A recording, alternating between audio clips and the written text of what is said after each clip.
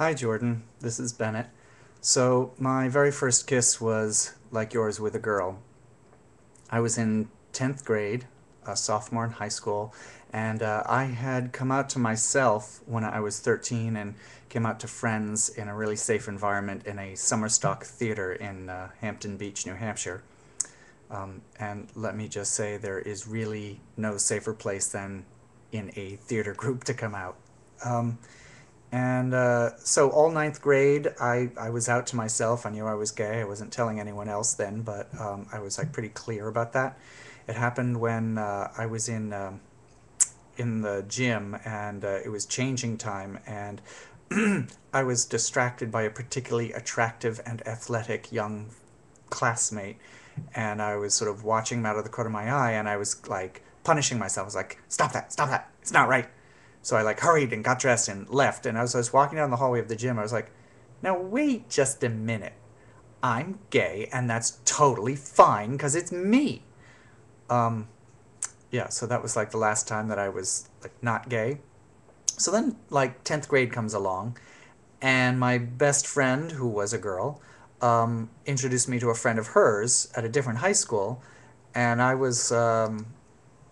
we were interested in the same things, and she loved Monty Python, and I loved Monty Python, and we knew the same jokes, and we are just energetic and fun, and compatible as friends, and there was a lot of fun and energy going on there.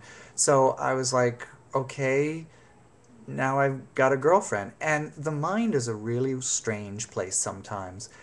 It can make you know something and know something else that is simultaneous and yet mutually exclusive, but you'll go down that road because the mind is plastic and it has the ability to do two things at once, even if they're contradictory.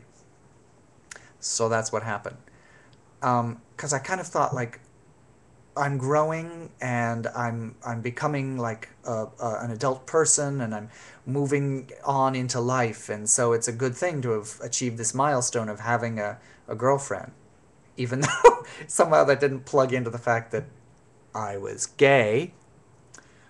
Yeah, so I guess we hung out, is what you'd call it if you're friends. I guess they were dates. And then finally, like in my kitchen, when she was dropping me off, she like walked me into the house, and in the kitchen just before she left, she caused us to kiss. She like embraced me and drew me towards her, and we kissed. And her lips were full and pillow-like, and had I been straight, I think it would have been a really sensual and lovely kiss. But as I was gay, my thought was, eek, bleh. Sorry if she's watching this now. Um, yeah, my first thought was bleh, and I decided I would make sure that didn't happen again. My first kiss by a man was when I was 18. Can you believe I had to wait that long? But that's what it was like in the 70s. And I was in San Francisco visiting my sister, Sally, and I happened upon the Gay Pride Parade. In It was in the early years when they had them, not that early, and I just was stunned by this. They had like floats with gay fathers and gay Samoans and gay Native Americans, and I was like, oh my god, they've got gay Samoans! So I ended up down at the festival, and I saw the Sisters of Perpetual Indulgence, and they had a booth. And I was sort of too shy to go up to them. I was like really shy, which is strange because I was always a performer. But in person, with no costume, I was shy. So one of them saw me sort of looking sidelong at them, and he just flounced right up to me in a little Air Force jacket, black tights, low pumps, and his nun's wimple and coronet and veil. And that was Sister Missionary Position. And he chatted me up for about 15 minutes, and that was nice. And he was like a little guy, I'm going to guess in his 40s maybe, and had like a beard, like a full beard and mustache, and little glasses. And then I finally was like, okay, well, I'm going to go now. And he said, can I kiss you?